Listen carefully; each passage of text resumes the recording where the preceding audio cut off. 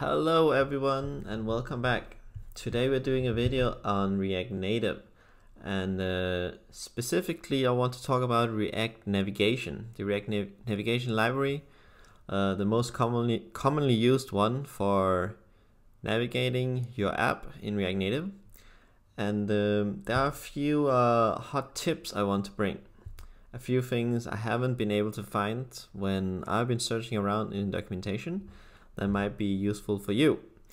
If this is your first time working with the React Navigation in React Native, you will find out that we're gonna initially install a bunch of dependencies here. As you can see down the terminal here, we have React Navigation tabs, React Native reanimated, React Native gesture handler, and then these two last dependencies, stack and screens. Okay, and yeah, it might look a bit overwhelming, but let's just install those packages there. Not every project will need all of them. Like for example, if we don't have bottom tabs in our app, we can we don't have to download that tabs dependency.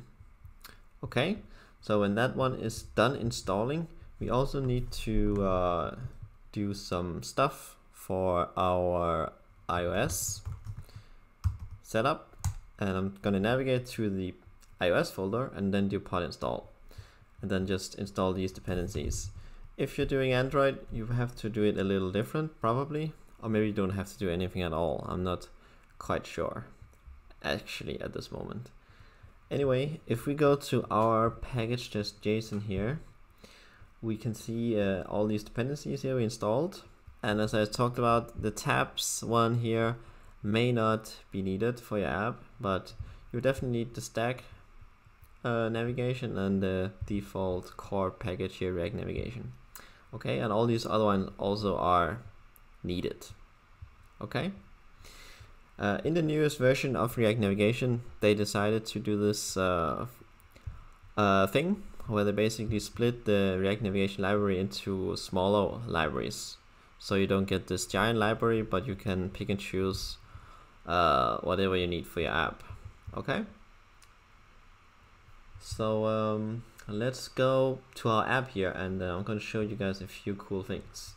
So the first thing we want to do is to build our routing system, basically. So let's start importing things. So the first thing we want to import is the create app container from React Navigation. Okay, and let's just import create stack navigator from React Navigation stack. Okay, these two are our core building blocks when you're working with React Navigation. Okay, so let's try to just make a very simple navigation app to begin with here. So let's just do const home and then do create stack navigator, and here we can pass in an object here with our different screens for our first stack navigator. Okay, so usually what you want to do is have a folder. Let's just make a folder here in the root called screens and add a few screens. So I'm going to add a home screen where I'm just gonna render some text here where it says home, and let's make a profile screen which is just gonna render some text where it says profile, like this. Okay, now we have two screens. Now we can add them in here.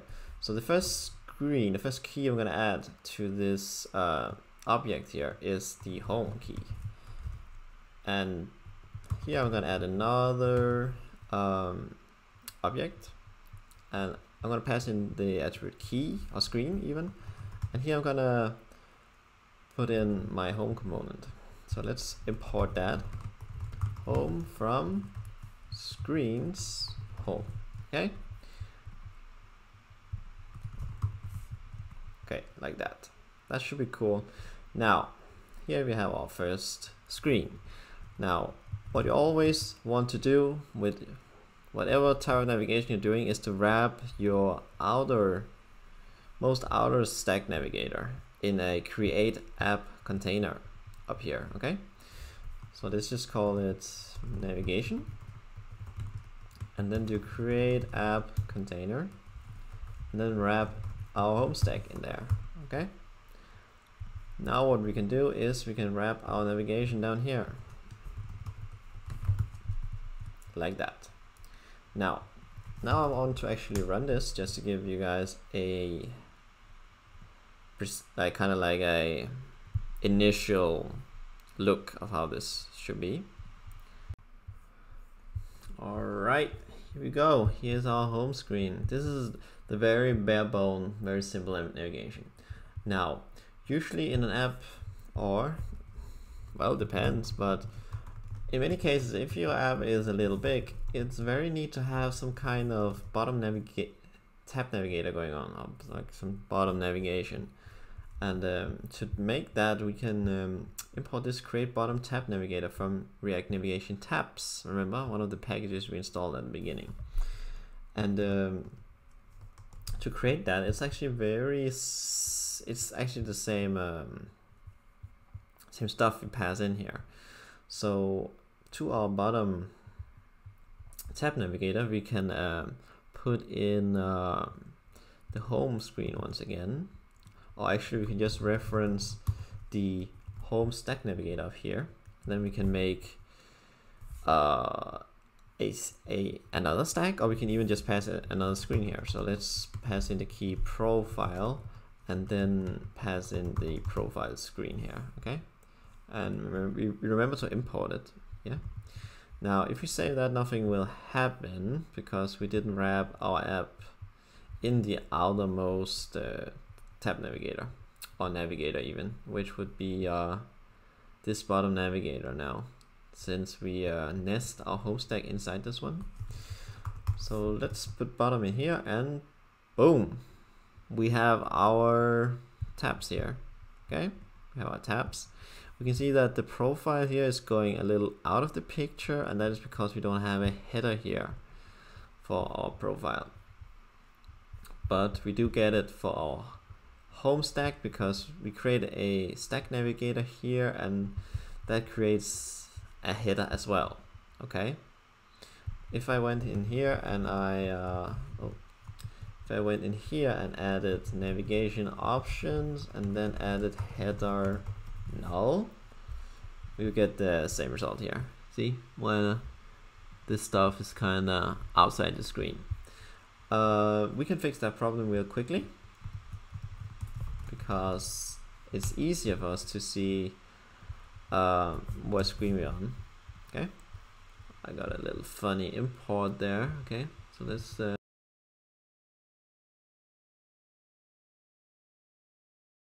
but what if you want to do something like, let's say something like Airbnb, where you have two bottom tabs going on down here? Like you have your customer bottom tabs, then you have the host bottom tabs. What do you do then? How do you make it happen in here? Well, it's actually not too bad. It's kind of easy when you know how it works. So let's make a copy here of create bottom tab navigator. Let's make a number 2 here, and let's try to separate these, not just copy paste them. So in here, in our navigation options, we can pass a bunch of stuff in here, but let's just add a new title and say bottom tabs 2 here. Okay, now we have this bottom navigator here, but we need to kind of connect these two together. We need to nest them in something. And what should we nest it in? Well, a good idea would be a stack navigator, actually. A stack navigator like this one. And so let's make another one. Let's just call it root create stack navigator. And then we just pass in our two bottom navigators here. Okay, like this. So now in our create app container, we pass in root instead. Like that. And this is actually the solution, but we can't really visualize it too well here. So let me show you guys. So in our home page here, we can make a button with a title that says go to bottom tabs 2. We're gonna make an unpress here. Navigation. Thank you for auto importing. That navigate to bottom tabs 2. Okay.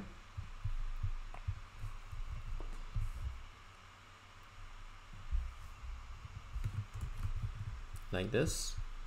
And we need to remember to import button from React Native. Okay. And we need to remember to expose our navigation prop that gets passed down from our navigator component. Okay. So now it says go to bottom tabs 2. So if you go back to app, you need to make sure that is the key. It's not the key right now. As you can see, it says just bottom 2 here. That is the key we are using. Just a reminder, I'm doing a kind of a shorthand here because I'm just passing in the key. But since I'm using ES6, it's just basically doing this. Because they have the same name, I'm allowed to just do like that, just in case there's a little bit of confusion here. Okay, so let's go back to our home here and let's just put in home on 2 here like this. Okay, so now from our tab first bottom tab navigator here, we can actually go to number 2 here, just like this. Okay, so now we are on a different page, and we can go back if you want and forward. Okay, cool. So that's how you would go about it if you want to do something like this, where you have 2 bottom tab navigators. Okay, now another thing I want to show is a tip if you have a screen that is presented in multiple stack navigators. So say I'm on the home screen here, I can access a page, and that page can also be accessed in profile. How do I manage that in here without it messing up? Okay, so let's make another screen. Let's just call it info, and let's just render a text in here with info. Okay, now in our app.js, so if I'm gonna access info, okay, I can, in my home stack, I can add info, and I can do the shorthand once again here if I want to.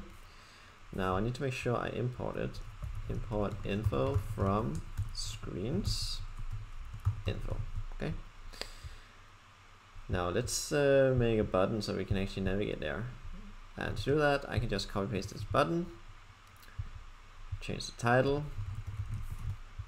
and change my key here to info. Okay, that should work. Now I'm gonna do the same. Actually, I'm gonna copy paste this button and go to my profile page, make the same button, make sure I import my button here, and make sure I expose the navigation prop here. Okay. Now if I go to profile and I click info page, this looks pretty weird, right? But this is not the important part. We're just getting some extra headers because we have nested stack navigators. Now if I press back, I end up on the home stack. Why is that? I was on the profile page, I requested the info page here, and now I'm on the back on the home stack. The reason is that I added this info page under the home stack. So if I want to be able to access that inside the profile page without messing up the stack, so to say, like staying inside this area, I need to copy this, and I can create a function that I can make a reference to the same object. I need to make duplicate code actually. So right now in our bottom here, we just have a profile with a screen, right? So what I would like to do in this case is to create a profile stack, because I have multiple screens, right? So let's make a new constant, create stack navigator, put in this profile screen as before, and then add an additional info here. I'm just gonna make the shorthand once again, just because it's shorter, basically. Okay, save that. Now, if I'm in the profile stack now and I press info page, I get onto the info page here. I can go back. I'm still in the profile stack. I'm still in this area of the app. Brilliant. Now, you might have noticed we have multiple headers here, and the reason is up in our home stack we added the navigation options null here, header null, which got rid of that. But now we are down here, so we have this annoying header.